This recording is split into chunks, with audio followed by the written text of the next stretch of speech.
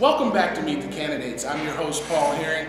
My guest this segment is Ms. Karen Weaver. Of course, she's running for the City of Flint Mayor. Before we speak with her, though, I want to make sure that I encourage each and every one of you to get out and vote. It's not a single thing anymore. You got to fill the car up, all right? I don't want you going to the polls by yourself. Pick up your auntie, your uncle, your nephew, your cousin, the neighbor next door, and make it a party, all right? We have got to get out and vote. With that said, I'm going to ask the first question, and it always is for you to tell me a little bit about yourself. Okay. My name is Karen Weaver. Okay. I was born and raised here in Flint. First, let me just say I'm a child of God. Okay. I'm a wife. I'm a mother. I have 3 kids. And I'm the daughter of the late Dr. T. Wendell Williams and Marion Coates Williams. Okay. Those were my parents. I'm the youngest of 3. Okay. I've been married to my childhood friend, Dr. Rex Weaver, for 28 years. Yeah, and we have 3 wonderful kids. Okay, So that's just a little bit about me. My parents are the ones really that inspired me a lot and got me where I am today. Some of the things they've done in the community. My dad was the first African-American elected to the Flint Board of Education. Nice. My mother was the first African-American classroom teacher in Flint. Okay. So they really inspired me.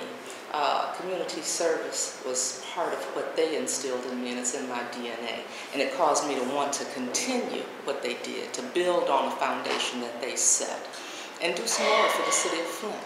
So most importantly, I'm a lifelong member of Flint. I've lived here my entire life, which is 50+ years. So I'm someone that cares about Flint.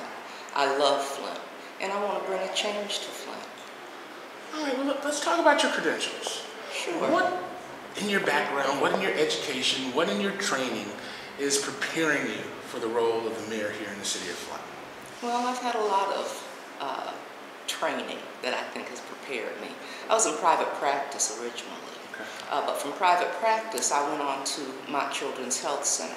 I worked there about 20 years. In the last 10 years, I was department head. I was director of behavioral services, and I was part of the management team. And to be part of the management team required certain qualities, certain skill set. We were worth about $200 million at that time, and so we had to be disciplined. We had to be fiscally responsible. I had to learn how to delegate and work with people and collaborate and partner with different agencies and organizations to make things happen, to get things done. I had to have those same set of skills. When I was at Ennis Center for Children, I was the chief of operations there, and I had to know about budgeting and financing and grants and personnel issues. So those are some of the things that I have in my background. I'm also a business owner. My husband and I started our 2nd business here in Flint.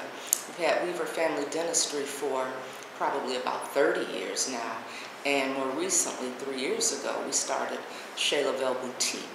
And it's a small business, and we sell natural hair, skin, and body products. So those are some of the things I've done. I've had a lot of community service. I've served on boards, and I'm currently serving on boards. I'm on the Hurley Hospital Board of Managers, the Community Foundation, Priority Children, and prior to that I was on the Flint Institute of Arts Board, and I was the Freedom Fund Chair for the Flint Branch NAACP. So as you can see, I've been really, really engaged in the community. Well, you know, here's the biggest question for me. And as a Flintite, I'm sure you're aware, we've been through 2-3 emergency managers. We currently have a transition board. We also have a city manager. What is making you want to be the mayor? That's a good question, and that's a question that a lot of people ask. Why would you even want to step into that role? And part of it is what I said earlier, because I care about Flint. I love Flint. We haven't had a voice. We haven't had a voice in quite some time because of all of the things that you just mentioned, and we need a voice. Somebody needs to speak up and speak out about the issues that concern us, and I haven't seen that take place. I haven't seen the leadership that's necessary. So that's one of the reasons, is to bring a voice back and for change. Things need to be different in Flint. We deserve better in Flint. So those are the reasons I'm running. And I believe that I can bring about that change. I believe I'm the leadership that's needed. And I believe I can work with those groups. There's a laundry list of things that need attention in Flint. We've got water issues. We've got public safety issues. We've got street light assessment issues. Where do you start?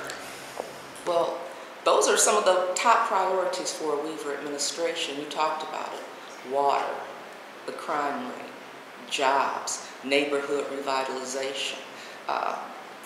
Those are huge issues, and those are huge concerns. We need to do something about that. Let's talk about neighborhood revitalization, because I believe they all work together.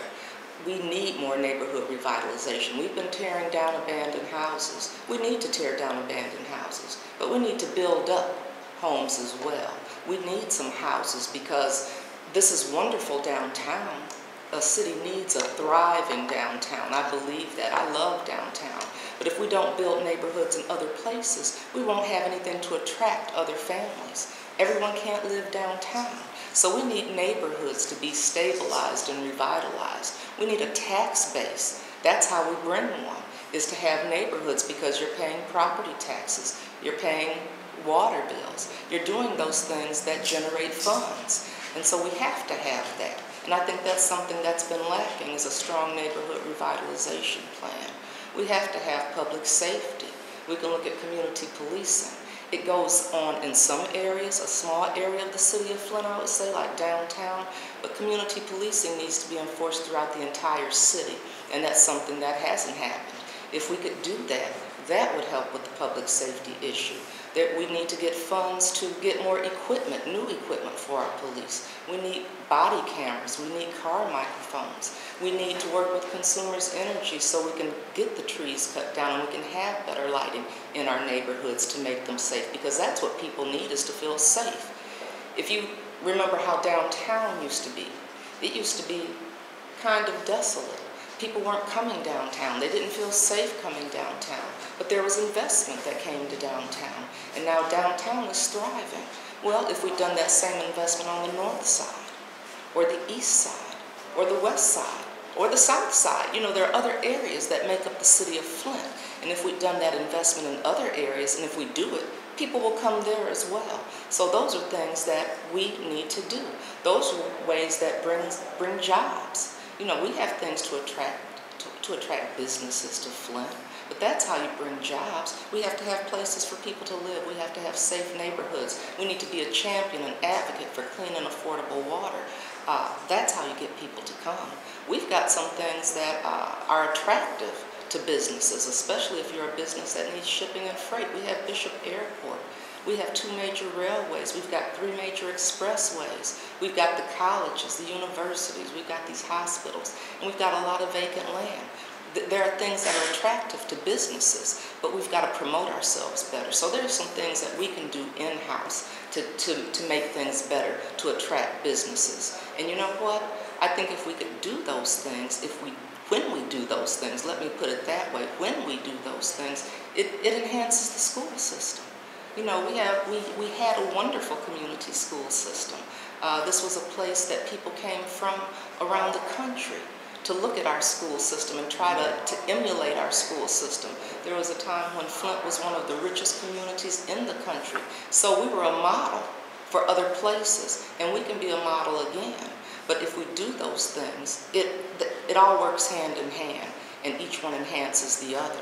And I know that education doesn't fall, it's not an official responsibility of the mayor's office, but I take it on as a personal responsibility because education was important in my family.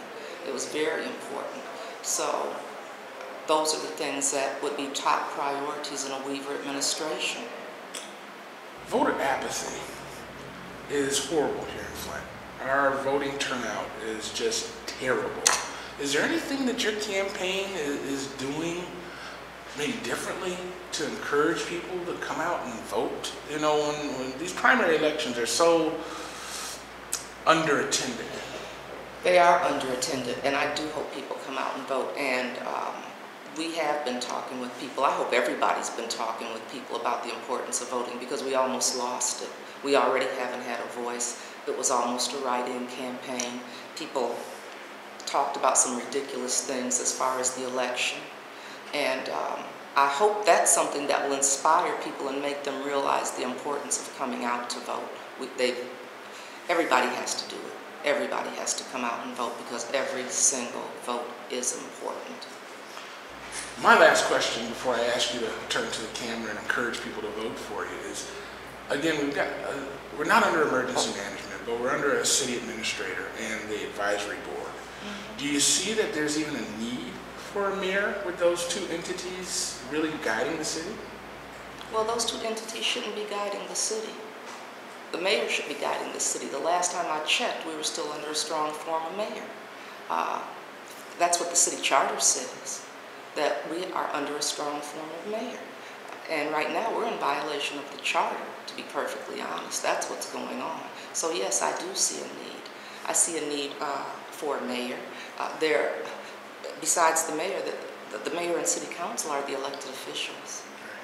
Those are the elected officials. So yeah, I do see a need, because the mayor is supposed to be the leader of the city, is supposed to be the voice of the city. And like I said before, we have not had that voice. And so it's time for us to have a voice for Flint, and for all of the residents of Flint, not just downtown, but for the north side, the south side, the east side, and the west side of Flint, because that's what makes up our city. Okay. So yes, there's a need. We got about a minute left. And what I want you to do, just look right in the camera and encourage people to vote for you. Encourage people to vote for me. Well, first, you know what? I'd like to let you know, if you want to know more about me, come to my website. Visit my website. It's www.karenaboutflint.com. You'll learn more about what I have to say. But I want your support. I'm asking for your support. I'm asking for your help, because I know that together we can make Flint thrive again. It can be a thriving city, but I do need your help. I do need your support. And I would love for you to come and vote for me. I want you to look at my website, stop by my headquarters, and please come out and vote, because I can't do it alone. I need your vote. So I thank you for listening to me. I thank you for the time, and God bless you and the city of Flint. Thank you so much for speaking with us. You guys, there'll be more Meet the Candidates.